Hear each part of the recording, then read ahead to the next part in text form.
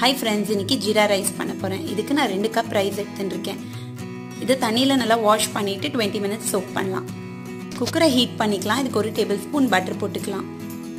Butter melt ஆனதுக்கு அப்புறம் ஒரு பீஸ் பட்டை, 2 ஏலக்காய், 3 கிராம்பு போட்டு இதை நல்லா வறுத்துக்கலாம்.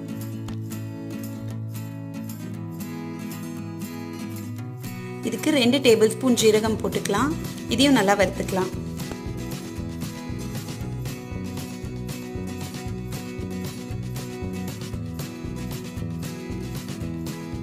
இதுக்கு 2 பச்சை மிளகாய் கீரி போட்டுடலாம். 1/4 கப் பட்டாணி போட்டுடலாம். இதை நல்லா மிக்ஸ் பண்ணி விட்டுடலாம்.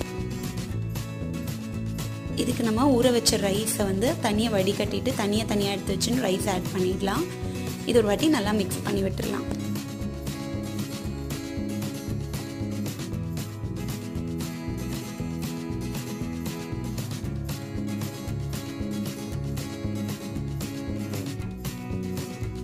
இதுக்கு தேவையான அளவு உப்பு ஆட் பண்ணிடலாம்.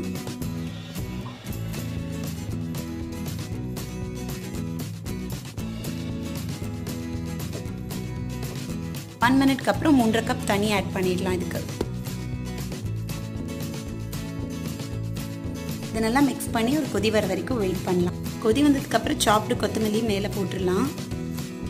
குக்கரை மூடி வெயிட் போட்டுடலாம். 2 விசில் வெயிட் பண்ணலாம் ஹை ஃப்ளேமில். ப்ரெஷர் ரிலீஸ் ஆனதுக்கப்புறம் குக்கர் செக் பண்ணலாம். ரைஸ் நல்லா வெந்திருக்கு. இதை மெதுவாக மிக்ஸ் பண்ணி விட்டுடலாம் வித்தவுட் பிரேக்கிங் த ரைஸ்.